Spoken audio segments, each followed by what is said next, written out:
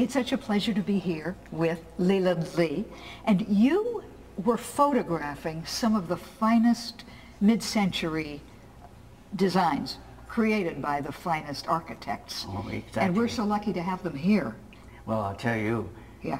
this is the crowning achievement of my brief career, you know, to have great architectural design and a wonderful interior designer without parallel, you know. Right. Well, let's start here. These are Lautner houses over here? This is John Lautner design for Yeah. a client, but I never knew the client. So these two are in Silver Lake. Yeah. But this is Arthur Elrod's house. We hear so much about the Elrod House. So tell me how you happened to do this. Well, it's fortuitous because I was Julius Shulman's assistant for 8 years. Yeah. And the architectural editor of House and Garden requested that he host all the leading architects of the region at his home when I was his assistant. So I met Will Melhorn, who was the architectural editor of House and Garden, and he was so impressed with what I was able to do that he phoned me about 2 weeks before 1969, and I picked him up in Beverly Hills at 5 in the morning on a Thursday, and I had to drive him and all my equipment, my assistant, out to the desert, arriving around 7 o'clock at the Oasis. And then you went up to here because it's Well, I went up to the house and I was flabbergasted to find the scope of an it. incredible home. So tell me exactly where this is with the steps going up.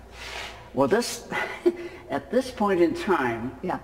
when I saw the house, I told Arthur I either had to have hummingbird wings or a helicopter in order to take the photographs, because I was down here somewhere looking up before the addition was made. And within hours, he had a cherry picker. So that's the equivalent. Oh, isn't that interesting? So I took this photograph from the air and others, there's another one, but I mean, it would not have been possible. This is the master bedroom, and this is, I guess, the wonderful... Well, this is only the sitting area of the master bedroom. Right. The master bed is way over here. Yeah. And this is on the pool terrace. Yeah, yeah. With the... somebody made this custom furniture. Right, and here it is closer. This Well, is... it's so... The scale was proper. Everything was... Arthur Elrod didn't spare any expense. No, I knew him right away. And of course, was incredible. The main, the most striking architectural feature, aside from the totality of the design, was the mitered glass. Yeah, yeah.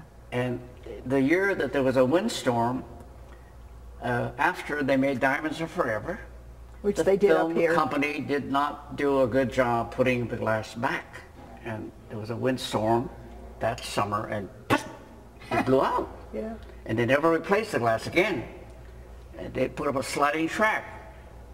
Well, I know that you are so proud, and you can walk over there and show me if we can get a photograph of your photograph of the Elrod House from the bottom of the hill. Of course, it's kind of built up now, but it still is incredible. Well, of course, one needed to be a mountain goat to go down there. I had to drive down from South Ridge and set up my camera, and I had coached this young couple up above to assume a very, characteristically touristy pose to looking at the view. I had photographed a lot of good architecture, but this was unique.